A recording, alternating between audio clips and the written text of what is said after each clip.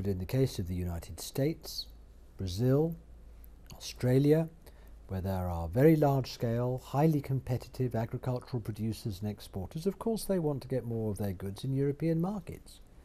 And they have a right to expect that. That's why I've made a serious offer that creates substantially improved market access for them.